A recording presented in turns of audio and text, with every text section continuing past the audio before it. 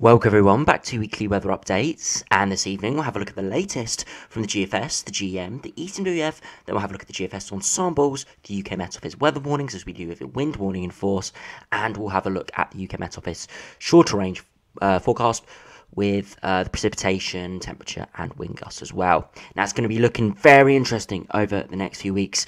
We're looking at yesterday's video, the potential for seeing some bitterly cold easterly winds throughout the last 10 days of December. And that scenario is still on. From the way I'm looking at it now, there are two scenarios for the last 10 days of December, and that includes the Christmas period, of course, and both are reasonably cold. It's either looking like we're going to be having high pressure dominate with cold, frosty, seasonable feel with temperatures around or below average, and plenty of overnight frost as well with that, or another scenario at this stage is we do go bitterly cold in from the east with cold and snowy. As you'll see with the models today, there is a split, and of course on the ensemble members we are seeing some brutally cold runs, some tracking on similar scale to the beast from the east back in February and March 2018. I doubt it will come off like that. However, we are seeing some of these outlier runs, so we'll have to keep an eye really on what happens with that.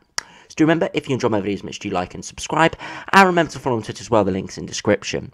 So if you now run through the latest GFS, you can see we actually have southwesterly winds in the moment. That's really quite a mild day, 14-15 degrees, but that looks like it's going to be the highest temperature we see for a number of weeks. It does look like temperatures will quickly dip down below double digits once again over the next 3 or 4 days. You can see that small system moving up the northwest part of Northern Ireland and Scotland, and we do have a wind warning in force for the northwest of Scotland. Could be 70, 80 or 90 mile per hour gusts, but most of those gusts will be staying offshore. Now beyond that, we stay generally westerly through early next week, through Monday, Tuesday, and high pressure is starting to build in from the south. Now, if we do have a look at the 850 HP temperatures, it does look reasonably mild, and it may start mild initially. However, by midweek, once that low is centred over the British Isles, we'll start to get an inversion, where the surface temperatures are much colder than the upper air temperatures. So even though upper air temperatures looks reasonably mild towards the surface, most likely 6 or 7 degrees in the day, and freezing or 1 degree at night. Now, beyond that is where we've got to keep an eye on what happens. It looks fairly certain that the high pressure won't be shifting for about a week from today. But by next weekend, where the uncertainty starts to build, where does this high pressure go? Now, you can see on this latest GFS run, the 12Z, that high pressure is trying to get towards Svalbard, towards Greenland, and that would inevitably push it into Scandinavia. Now, on this latest GFS, it gets going, but not all the way. And if you look at the upper air temperatures, bitterly cold air is just to our east. However, if we do run it through, we continue under that inversion, and then as we head towards the Christmas week, that high pressure is still very strong. That's why I say there's two scenarios here, because high pressure does not look like it's going to be breaking down anytime soon. That high pressure eventually gets its way, gets towards Scandinavia, and we are going in with bitterly cold air in from the east for probably starting on Boxing Day into the 27th, in ready for the last few days of the year. The -10 line spreading through most of England. Now, we are generally under high pressure, so it won't be a massively snowy scenario, but once again, you shift that high pressure slightly with a bit more of a easterly flow, and we'll see much colder conditions. And you can see we are bitterly cold for the end of December. So as I said, two scenarios here, and you can see the GFS actually plays out both of these scenarios with the high pressure sitting, giving us cold, frosty conditions, and then eventually it goes really cold in from the east. Now, if we do backtrack it, you can see that bitterly cold air mass just to our east. Eventually spinning through, the coldest air actually goes into France, the Alps, down into Spain as well. However, we are on the periphery of that, and most of England and Wales gets into that bitterly cold air, and we go really quite frigid, being the end of December with really low amounts of UV in the day, and days only lasting 8.5 hours in terms of sunlight, we would be seeing very low temperatures. And even if there isn't that much snow around with this, temperatures in the day would not be getting above freezing if we saw this scenario. So bitterly cold from the GFS right towards the end of the run, of course, but we have seen this consistently over the last few days within some of the GFS runs of much colder conditions around the Christmas period or slightly after. As I said, two scenarios here. That high pressure sits over the UK, giving us frosty conditions, and then the other scenario of bitterly cold easterly winds. Now, the most likely scenario is actually we see both, but the time frame from that is very uncertain. Of course, if the easterly winds keep delaying, eventually the atmosphere will not be primed for it, and it will remove itself from the models. So we'll have to see really what happens, but at this stage, a very good chance we stay really quite cold for the last 10 days of December. Whether it's just cold and frosty or cold and snowy, that is what we've got to decipher over the next week or so. Now, if we do have a look at the GM, now it's the 12Z, and we'll see how that does compare. Again, you can see low pressure pushing into the far northwest, and we'd say generally high pressure dominated, of course, through next week, and that high pressure really tries to get going towards Greenland. And as we head towards day 10, you can see we have that really quite cold, that bitterly cold air mass towards Scandinavia and Eastern Europe. And as we head right towards day 10, you can see it is slowly shifting itself westwards. We're so close to going into bitterly cold air, but of course that high pressure hasn't fully got going yet. Now, one interesting sign as we do have a look at the northern hemisphere look is we have high pressure towards parts of towards parts of Siberia and parts of northern Russia. Now, if this big block we have over the UK connects with that, it is highly likely this big lobe of low pressure, bitterly cold air, heads towards Western Europe. It only has one place to go, and that is southwards and westwards towards the UK. So the GM run is poised to go cold, but in its 7 to 10 day time frame, it is looking cold and frosty with the potential for something a bit colder afterwards. So as you can see, these two models both showing very similar scenarios up until day 10. It's beyond that into the Christmas period is where the uncertainty comes in. Now, if we do have a look at the ECMWF, see how it does compare again. This is the midnight run. The 12Z hasn't come out yet, but you can see again, high pressure, very similar over to the other models, building in. And then it tries, once again, to get up to our north, and you can see bitterly cold air is just to our east once again with very cold air mass. Yeah, again, once again, towards Scandinavia and parts of Siberia, bitterly cold air, trying to move in. And again, if we have a look at the northern hemisphere outlook, and go to the pressure charts, you can again see high pressure towards Svalbard, and once again it's highly likely that this high pressure gets going further northwards and eastwards, and we do start pulling in easterly winds. Now, I must say this is all again 10-day time frame and beyond, so it is subject to change. The only reason why I'm reasonably confident with this is that we're seeing it on the majority of operational runs at the moment. All of the models towards the day 10 plus time frame are going for it, so there's very strong signals within the atmosphere we're going to be seeing this pattern. But also the ensemble members are starting to catch on as well. Again, the atmosphere does look like it's primed for this big block, but it's where it goes, and that's what we've got to keep an eye on. It could continually delay this. There is a fair chance that we don't see anything much colder until the last couple of days of December into the start of January, but at least it's encouraging at this stage. We are seeing these potential very cold runs starting to appear.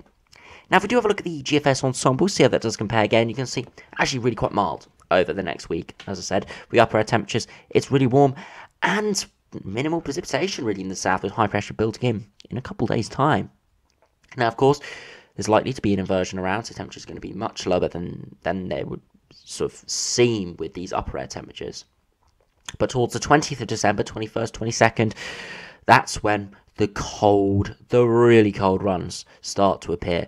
You can see probably about a half of the ensemble members now have at some point the -5 to -10 moving in. So that's bitterly cold air mass, cold enough to give widespread temperatures in the low single digits, if not to freezing for daytime highs, and cold enough to give snow as well. And you can even see, as I said, some runs right at the end going for a beast from the east type pattern, getting down to -10 to -15 degrees at 850 HPA. Now, beast from the east we got down to about -17 and -18, but very similar air mass, and being end of December, it's likely to be as cold because of the amount of radiation from the sun being very low, lower than it would be in February or March, and of course, we have much shorter days than we do in February or March as well. So even if the air mass isn't quite cold as end of February, early March, it's still likely, if we did see that scenario, and I'm specifically saying if we did see that scenario come off, we would be seeing very, very cold conditions. So you can see right towards the end of the run, a lot of ensemble members are going cold. And if we do have a look at the dew points, actually go to the picture, you can see from around the 20th to 22nd, the dew point is around freezing for average, if not quite far below. And again, that's symbolic of a really quite cold continental air mass. Very dry continental air mass that would, of course, if we did see an easterly wind, start up a lot of convection along the North Sea. If we do have a look at the 2 metre temperatures and precipitation, you can see just a downward trend in the 2 metre temperatures. As you can see, over the next day or two, we could be seeing temperatures still around double digits, but slowly dropping off, probably a degree every single day.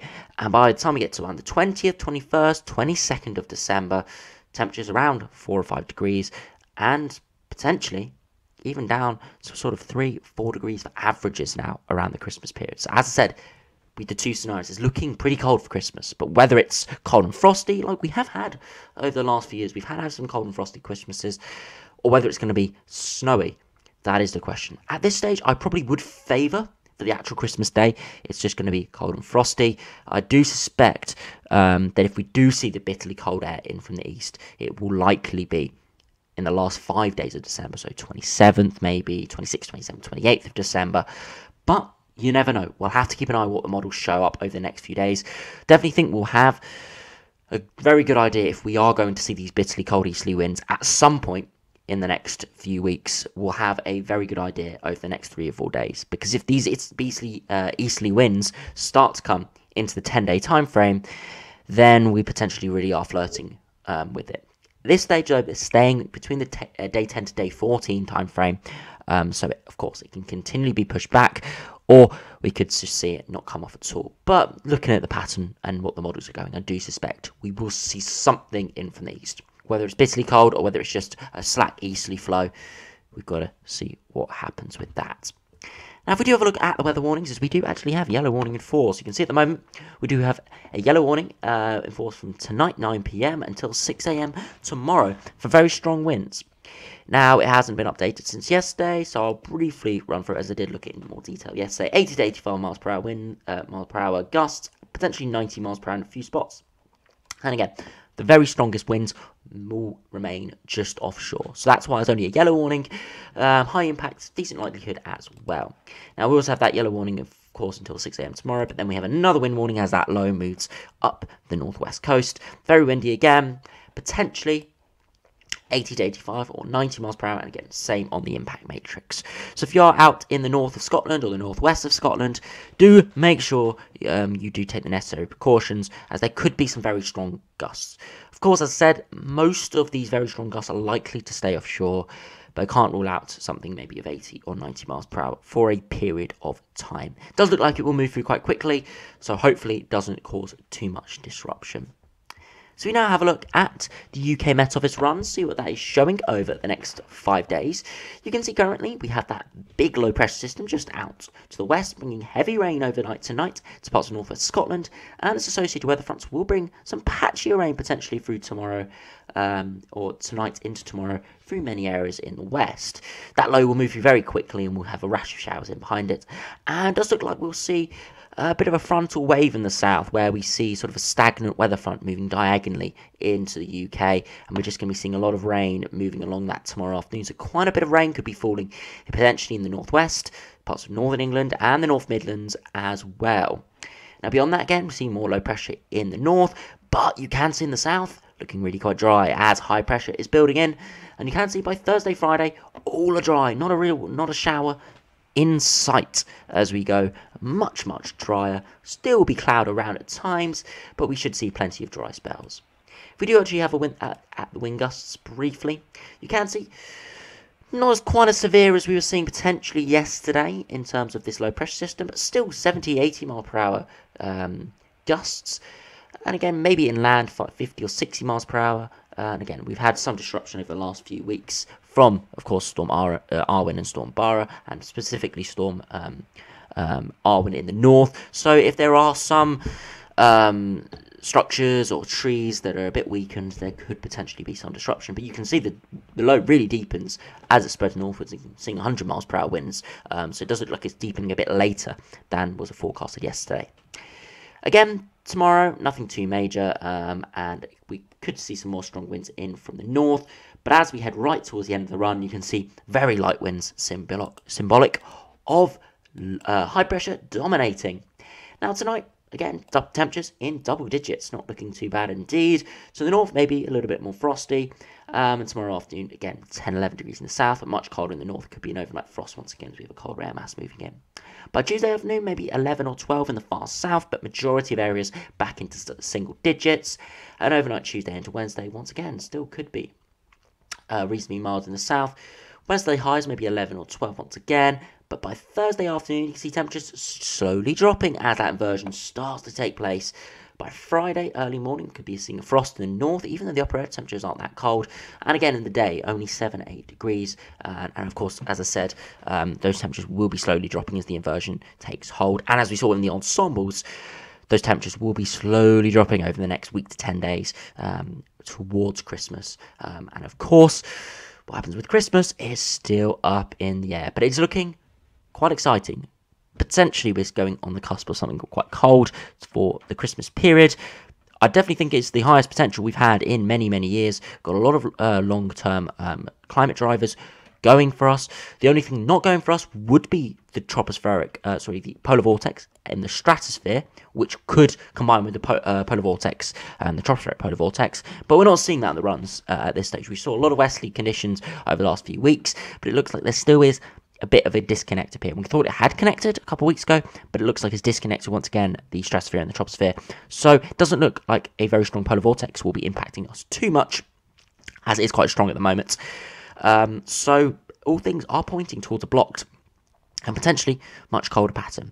So we'll have to keep an eye on what happens over the next few weeks. But if you are a cold weather lover and you want to see potentially some snow around the Christmas period, or at least some colder conditions, a more seasonable Christmas, keep your fingers crossed, because it is looking encouraging, I must say. It is looking encouraging. Not guaranteed at all to be seeing anything cold or snowy. It's definitely looking cold, but again, we'll have to see really how it does evolve over the next week or so. So anyway, thanks for watching. Hope you enjoyed. Subscribe if you're new, and I'll see you again for another video soon.